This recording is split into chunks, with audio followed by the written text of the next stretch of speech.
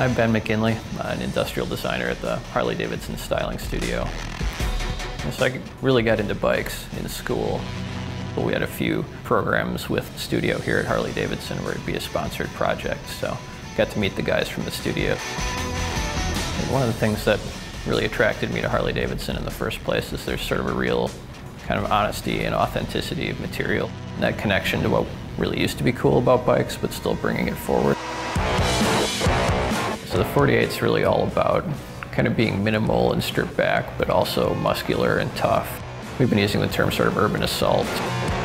Yeah, so one thing we went after with the 48 to kind of give it a little bit more performance edge was the front end, and we've gone up from today's Sportster forks of 39 millimeters to these 49 millimeter forks, and so they're really beefy. That kind of combined with the new cast wheels really kind of fits the sort of muscular image of the bike. The whole assembly is actually lighter than today's. It's not only optimizing the look, but also paying attention to how can we make it be more fun to ride.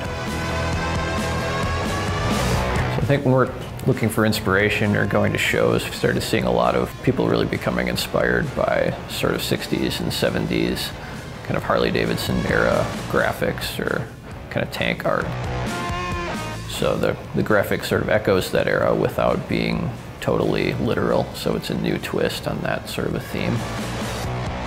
There's a lot of dripping wet gloss black, and we left a little bit more chrome.